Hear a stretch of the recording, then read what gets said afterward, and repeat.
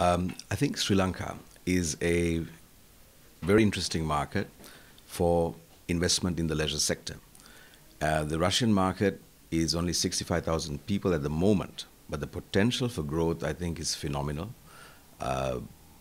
And if they pick the right segments, like entertainment or fun parks, other aspects of tourism, rather than just look at hotel assets per se, I think the returns can be even more attractive.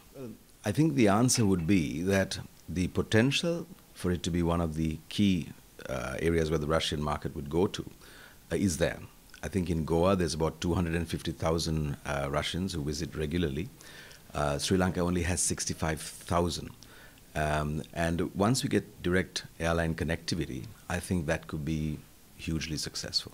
I think it's vital because how else do you get to know a market? How else do you get the ability to understand the diversity and the opportunities of a market? So I think international expertise is great.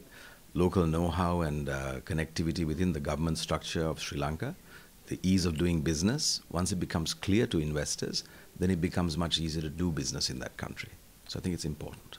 Sri Lanka has two potential upsides. One is the capital growth, so the value of investments will appreciate in value.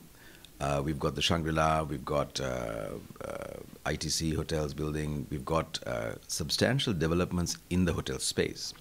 The returns on investment can be very attractive, not just in building hotels, but in other leisure-related industries.